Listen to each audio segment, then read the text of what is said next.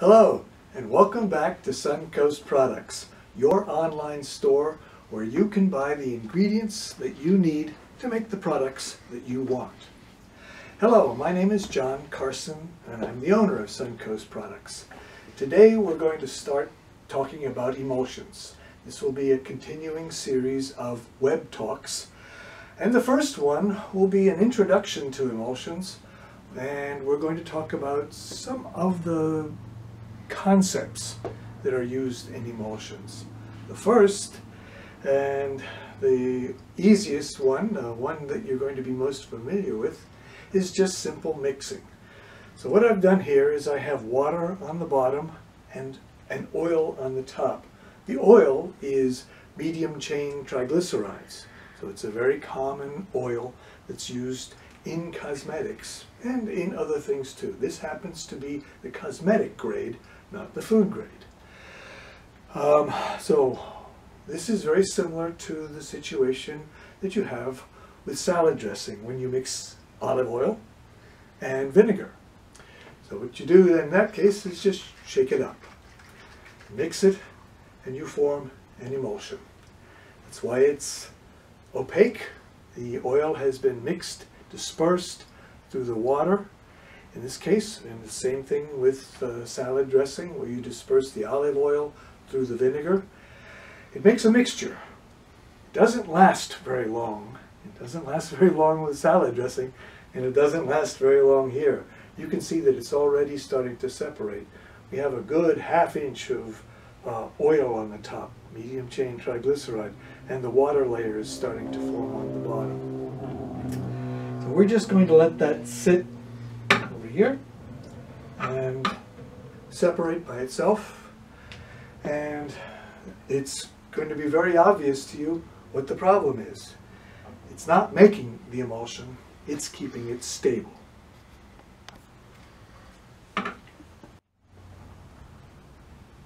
Hello, and welcome back. We've taken a few-minute break to allow our salad dressing, our pretend emulsion, to separate. This was just the physical mixture, the shaking of the oil and the water, get them to mix.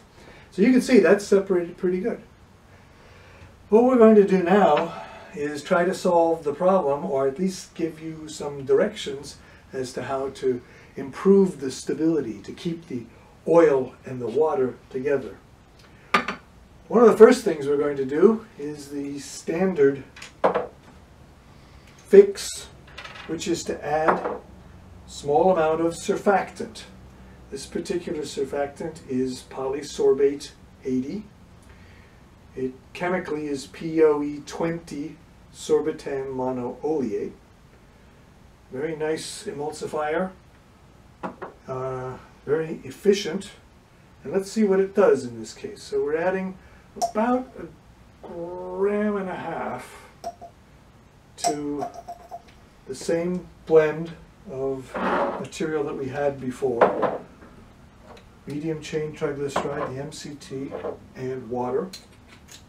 We'll shake that up. Make sure the cap's on tight before you do that. We'll see how this one lasts. Actually, to give us a comparison, let's shake both of them up. So we'll get both of them going here, and we'll see how they separate, what their stability is like. There we go. And we'll take a break for a few minutes and let them separate. Hello, and welcome back. When we left last time, we had shaken up these two bottles. This is the one without an emulsifier, and this is the one with the polysorbate 80. And as you can see, this one is holding as an emulsion, and this one has separated. It's a good split there between the oil and the water. Okay, next we're going to do another means to hopefully prevent separation. Let's see if this works. So there's two theories. One is to add a surfactant that breaks up the oil and disperses it fairly uniformly throughout the water.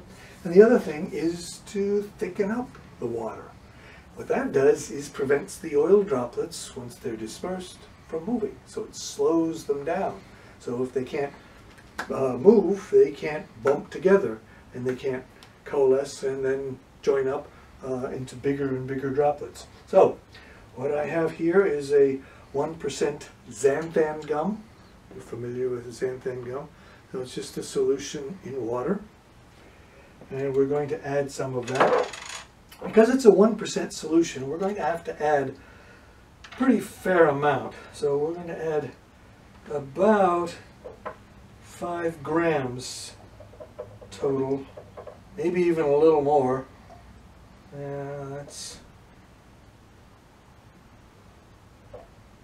This is not the recommended way to do it, and you certainly wouldn't do this in making an emulsion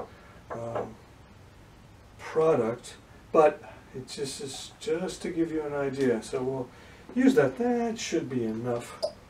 Maybe a little more. I want to make sure it thickens up the water enough to hold it.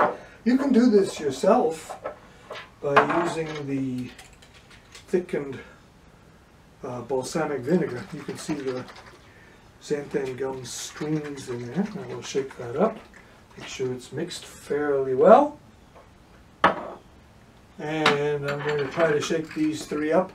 Actually, I'm going to do this first. No, it has nothing in it. This one is polysorbate 80, and this will be xanthan, X-A-N, xanthan, so we don't lose them. Okay, we'll shake them up. Put them down. We're going to wait 5 minutes and see where they go. Hello, and welcome back. Okay, we now have our 3 emulsion examples, or 3 prototype emulsions. This is the first one without any emulsifier or viscosity increaser. And as you can see, we have clear separation with oil on the top and water on the bottom. When we added polysorbate 80, we have an emulsion. It's fairly uniform, a little bit of oil on the top, and possibly separation, a little bit of water on the bottom maybe. But that's after, now it's 10 minutes. So we're pretty stable. Much more stable than just the water and oil. Xanthan gum, thickening the water, is also working. We have a small oil separation on top. I don't know if you can see that, but there's some oil globules on top. And a small water separation on the bottom. It's getting a little clearer on the bottom, but it's much more stable than without the xanthan gum. So we have 2 methods, 2 mechanisms to stabilize emulsions. We'll talk about what happens when you combine them, and that will be our next web talk on emulsions. So have a great day. See you later.